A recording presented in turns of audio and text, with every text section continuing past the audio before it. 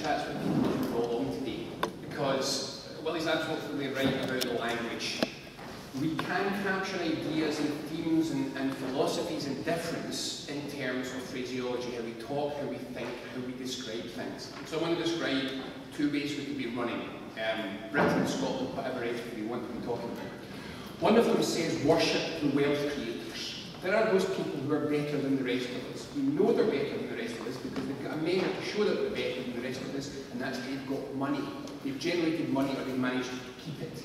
That makes them better, therefore they know how to run things, therefore we should stay out of the way, let them run the country and all will be well. That's one possibility. Or let me give you another one. To build more, we must share more. That actually, if you want to build things and develop things, the best way isn't to be in a situation of perpetual conflict and competition, but actually mutually working towards shared goals isn't only theoretically better, it's measurably and demonstrably better way to run a society. Now, the first of those is the absolutely overwhelming UK orthodoxy. The latter was the response of the Norwegian Prime Minister to the question of how to deal with recession.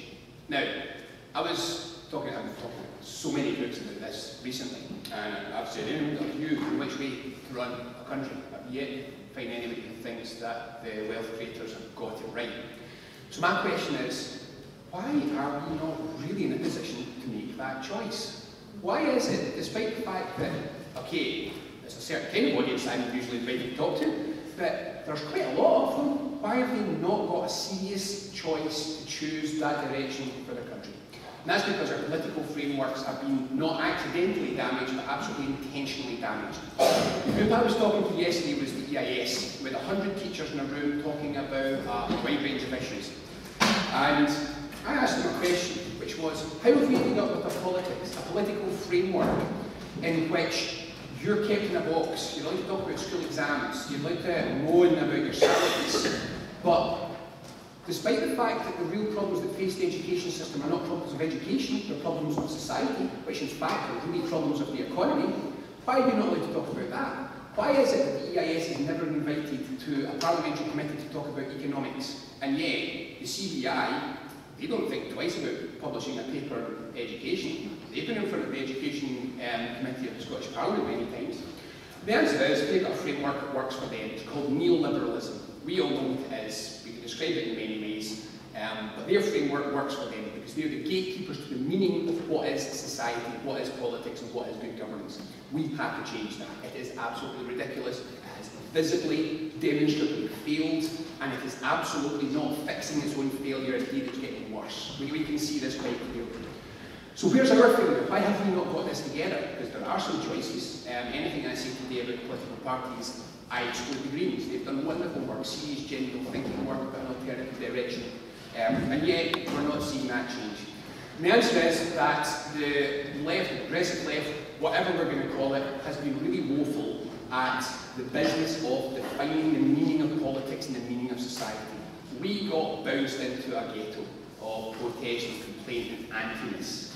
This is not a lexicon, this is not a way to express ourselves which is ever going to recapture this society on our behalf, and we have to do something else. And the thing that's crazy is that, I mean, it takes about, seriously, take a shot at your groups, it takes about 20 minutes, you'll work out what's wrong in 20 minutes. And the second you work out what's wrong, you'll fix it in 20 minutes, just in your head. It's very straightforward. We are just developing a programme of action which was based around the question, how would you become Nordic? If you started from where you are, how would you become a Nordic society? Because nobody's actually done it apart from the Nordic countries which did it in one historical context. Now, the UK standard belief in this is that there is just something strange about Scandinavians. Possibly all that oily fish affects their brains. They are an exceptional group of people. We shouldn't really pay any attention to them. They are the exception that proves that the markets are the only way to run the world.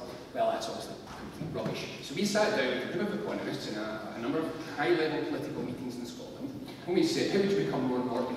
And we've got very basic 6 steps. The reform of finance, the reform of tax, the reform of welfare, I mean, the expansion of and the recreation of welfare.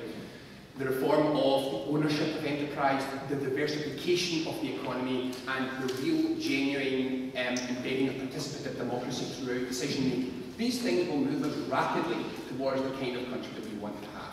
We know what's wrong, we know what we need to do, so what's the problem? The problem is we're all in our box. We do not have a framework for pulling politics to us. And that's what we've been missing, that's what we've been failing. Because we've allowed the rhetoric, the beliefs, the language of neoliberalism to have us isolated and fragmented, we've not been able to do anything. And so, what the Reid Foundation, one of the things the Reid Foundation is trying to bring to this is good old-fashioned political strategy. It works for them, it can work for us. If anyone thinks anything I'm about to say is cynical, I apologise, but cynicism sometimes is what you need to get places. We need a brand, we need a phrase, we need a way to describe this thing that we basically all agree about in a way that others can understand. We've got, I mean, this work, I can't talk about policy work, there's so much is unbelievable. Literally dozens and dozens and dozens of leading academics working on policy work for us across the full spectrum of what would a good Scotland look like. But one of the things that we've also been working with is language people, words people, and a group of Scottish novelists, writers and others, and we said to them, what would you call this? We would need to say this is a binary debate, and this is a big strategy here. This is no longer versions of neoliberalism. There are two options. There are a binary choice here. So to make a binary choice, we need a name so people can see that other choice. And the phrase that we said, something distinctive, something Scottish, and something that reflects the meaning of what we're talking about. And they all came back, almost all of them came back and said, common weal. That's the phrase, that's the term that reflects shared wealth in common and the common pursuit of the well-being of all. The common weal is the way to go, was the phrase already used. So that's what we're doing. We're running a very major project which will launch hopefully next week or the week after. And we're just going to open up the debate to anyone who wants to submit ideas and put them in. I would love to talk to people about the range of things that we can do. There's one last message, well, let's just give them a kick. There's one last message which I do also want to point out to this one. The reaction we've had to communals way beyond anything I've experienced in any politics I've ever been involved with in 20 years. We are getting contact from all over the place. In fact, I need people to stop communally so people can work done. But one of the most encouraging things that happened so far is the amount of contact from overseas. A group of radical American economists, an eminent American economists, said, we saw this in the newspapers, which is one of the wonderful things about the internet. Can we help? This is really exciting. Scotland could be like a little test bed to try some of this stuff out, because you're in a particular time and a place and position where, whatever the constitutional outcome, we are allowed to rethink society as if we were inventing it from scratch. So, what I want to say about this is, we are all engaged in a really, really useful project which we want to open out to everybody, to bring everybody in. Commonweal isn't an idea that's owned by anyone, and we're bringing people from around the world in. So this is my last message. It would be a terrible shame if those of our friends who feel like us from the other side of the Atlantic can engage, and our friends from the other side of the border don't. Scotland right now is a chance to shine a light on an alternative possibility for more than us. If we can be the first country that moves towards being Norway, we can generate a lesson for many people here and abroad. This is a big and important project, and I hope everybody in here will send in their thoughts and their ideas for how we do this when we launch this project. Thanks.